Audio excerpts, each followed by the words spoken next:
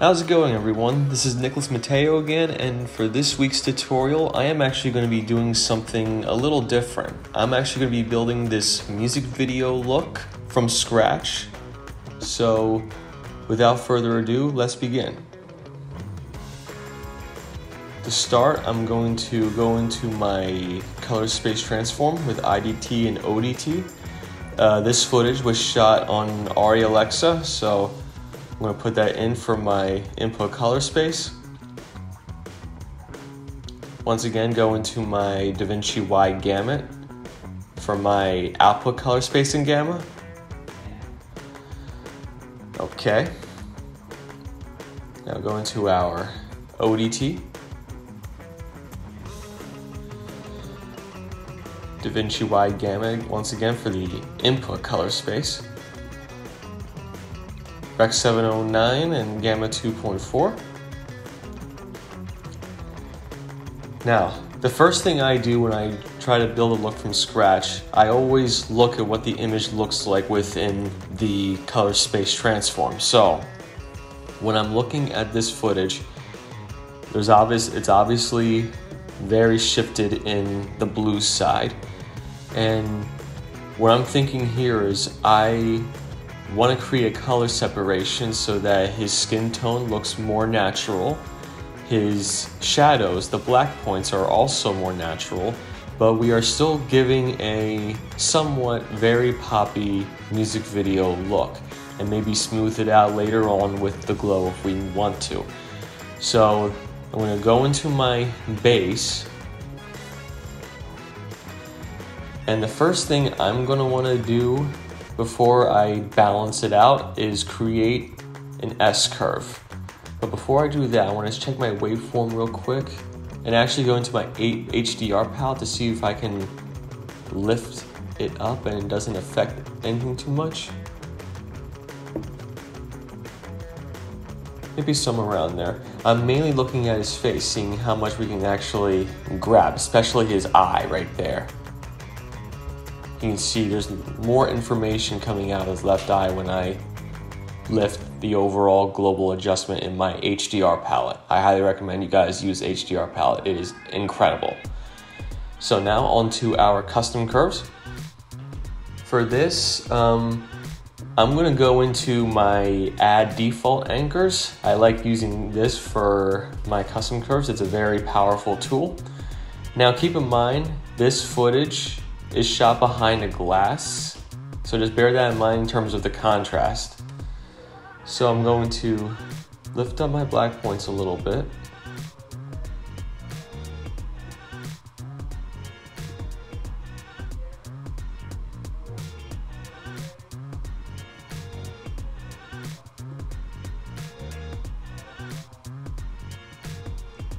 Again, I'm mainly looking at his face, seeing what kind of work we're doing with him.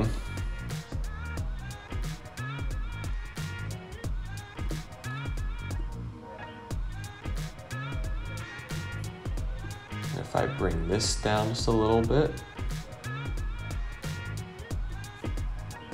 let's see what we got so far. I'm not actually liking what I'm doing with the with his hair. It's actually kind of flattening it a little bit, so we can go back and adjust that some more.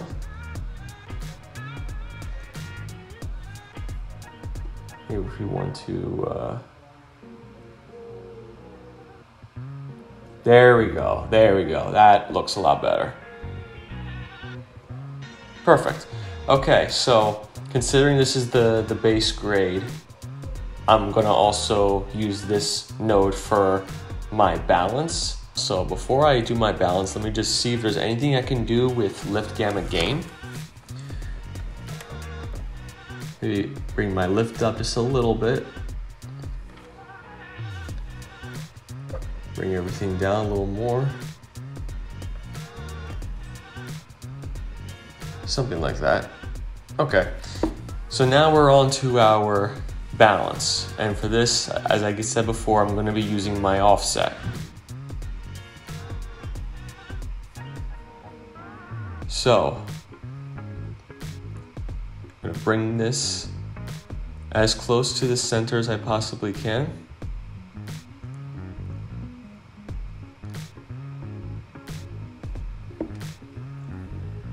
There we go. Now, as you can see, everything is more balanced. The shadows look natural. And we have a lot of information back. Now,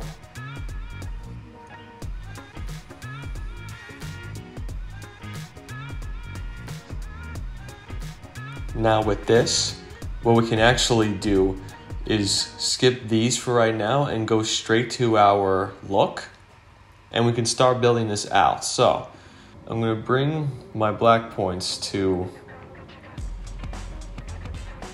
a more teal. I'm going to bring my gain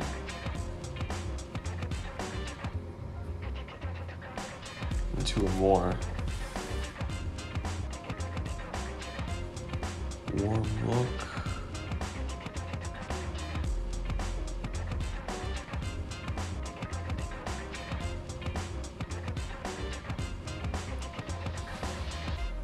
Somewhere right there, we're obviously going to be making massive adjustments to this, but I really wanted to just look at his skin tones and just see where we're sitting at. So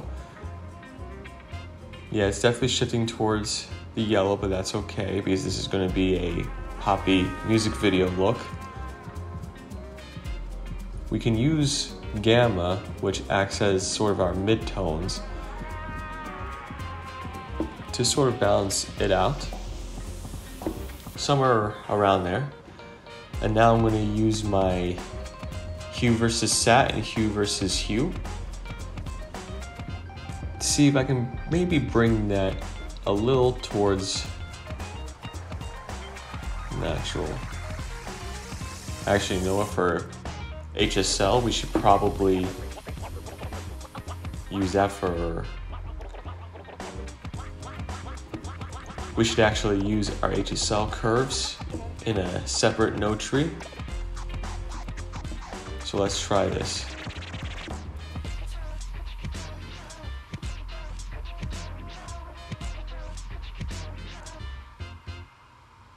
Just a little closer to the skin tone indicator. Yeah, definitely somewhere right there. Now, for the rest of this, we can go into our hue versus sat and increase the saturation. Again, we are really going unapologetic with this one because it's a music video.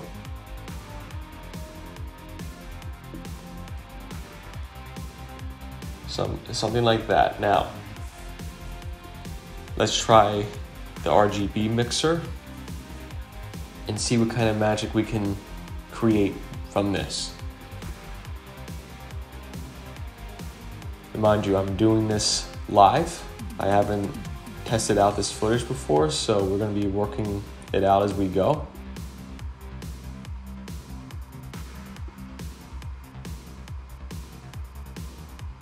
Ooh, I kind of like the slight magenta in his skin tone, actually.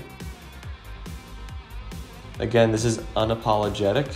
The thing about music videos is they don't have to be perfect. They can be poppy.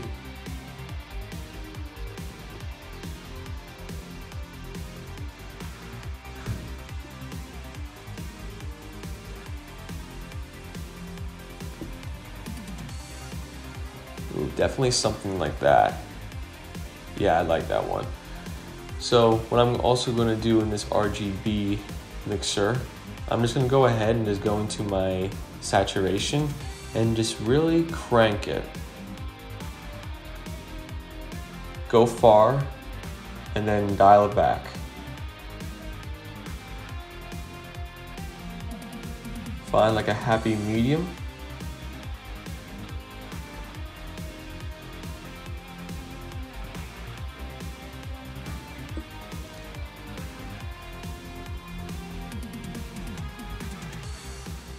Somewhere right there is actually really, really good.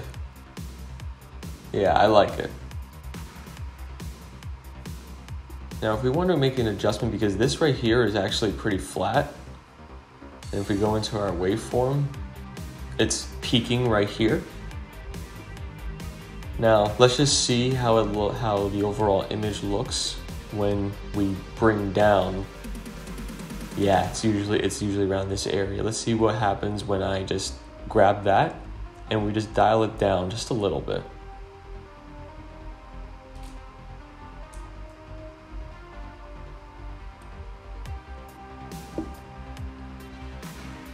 It honestly doesn't make a huge difference, but it does bring this down more so we're not losing any information.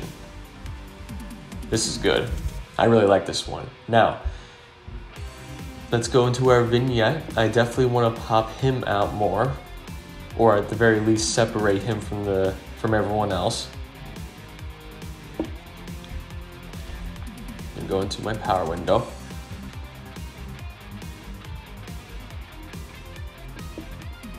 It's very important to experiment with the tools that DaVinci Resolve provides for you.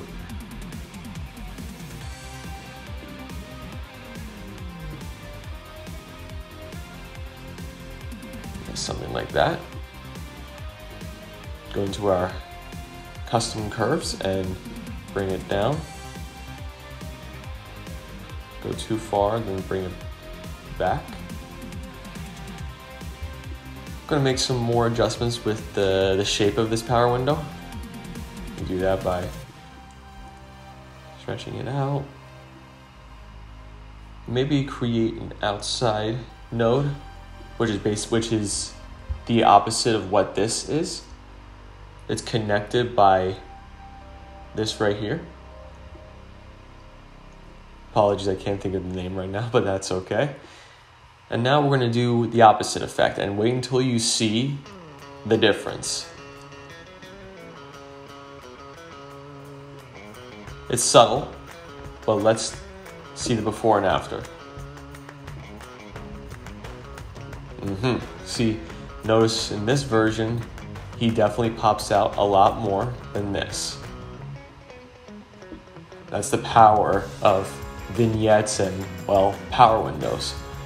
But I think we can take it a step further and go into our glow. And see what can be done here. I usually like working in soft light. Bring the threshold all the way to the left. Yeah. And then let's check our spread.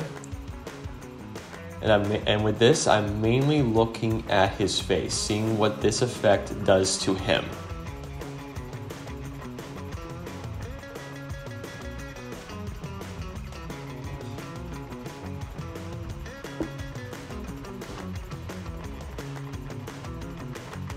Okay.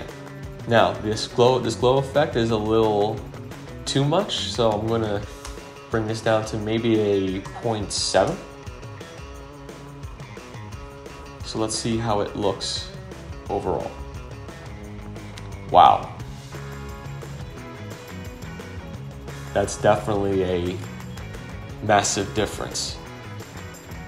I'm just going to test around with a color filter. Again, experimentation is definitely important, and later I'm going to try the gain and gamma, see what we can do with that.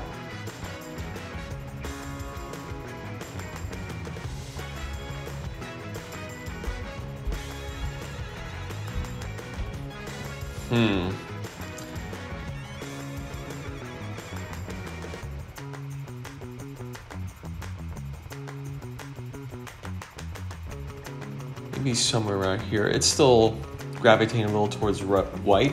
I kind of like where it's actually sitting, so in terms of the color filter. So let's try out gamma and gain.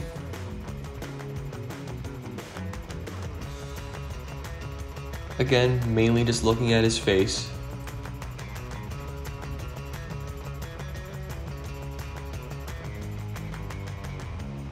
Go too far, then bring it back.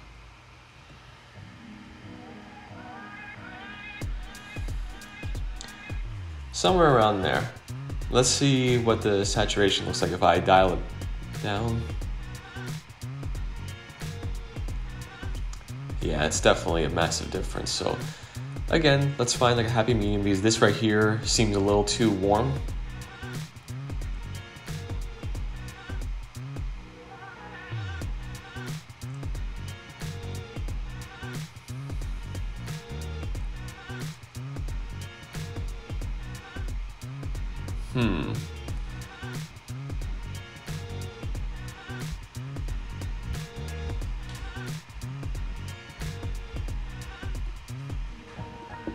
I think somewhere around there is really good.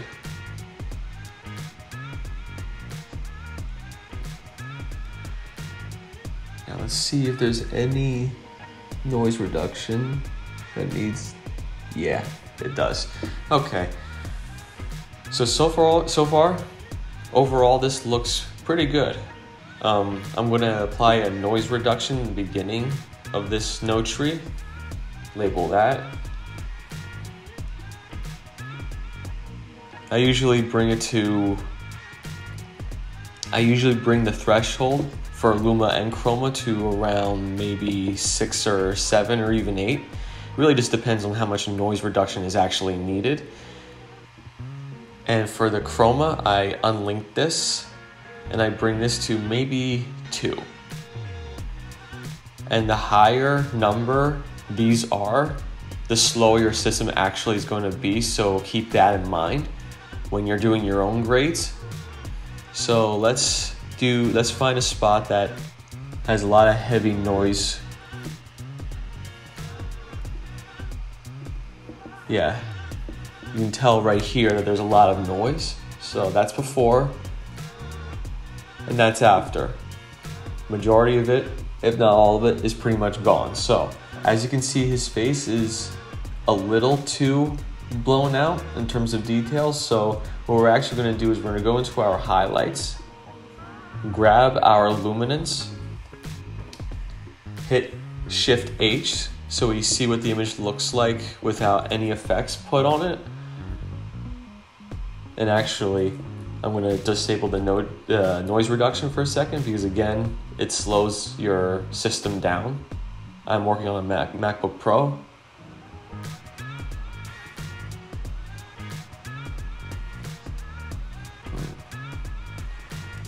Okay, we can work with somewhere around there. This is really the brightest points because his face actually matches the exposure of everything else, so we'll work with it. And what I like to do is go into here and just bring it down a little bit. But let me actually zoom in on his face. No, not that far. Somewhere around there, okay. And let's see what happens.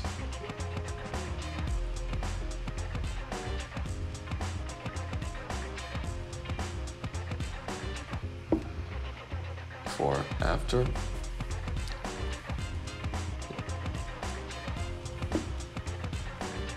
Yeah, as you can see, we are bringing some detail in his face back,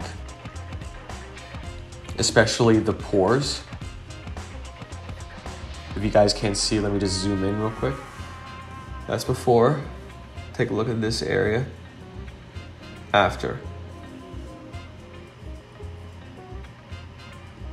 Yeah, this looks a lot better. But let me just see real quick what it does to the overall. Okay. Okay, so while I'm happy that what the exposure on his face is like, I am not exactly happy with what it's doing with everything else. So what I'm gonna do is go into my base, and I'm just going to lift my lift a little bit, and just see what that does. Fine tune it a little bit. Somewhere around there actually. So if I do my before, and much better. And there you have it. So let's do our breakdown. First thing I did was I created the color space transform with IDT and ODT so I can visually see what the camera saw for the most part. And I noticed that there was a lot of blue in this image. I really wanted to grab my information. So what I did initially was go into my base, created an S curve, started with my global adjustment, lifting it up just a little bit in my HDR palette, then created that custom curve, then made some minor adjustments to lift gamma gain. It's always important to do that. And then finally, I used my offset to bring the blues towards the yellow and orange so that we can get more of a natural shadows and begin to really separate everything, because we do before and after. Everything is really sitting in the blue zone. And there we go. Then the next thing I did was I went into my look adjustment and just started building out my look. As you can see, I went with a warmer look. I didn't necessarily go with the teal and orange look because I actually really do like how the greens are sitting. Then I created an HSL curve node where I shifted the skin tones a little bit to a little more natural and brought the saturation down in the yellow so that it wasn't going to be too blown out. Then I went into my RGB mixer and I really went unapologetic with the magenta, because again, this is a music video, you're sort of allowed to really go hard. Then for the adjustments, I created a vignette to really pop him out. Then I created my glow. Made all the adjustments there. There's still a little bit of magenta, leaning more towards purple, but I actually really like that change. Then I did my noise reduction, but then I realized that I needed to adjust my highlights a little bit, especially for his skin. So yeah, that's how I grade a music video, so let's roll the full clip.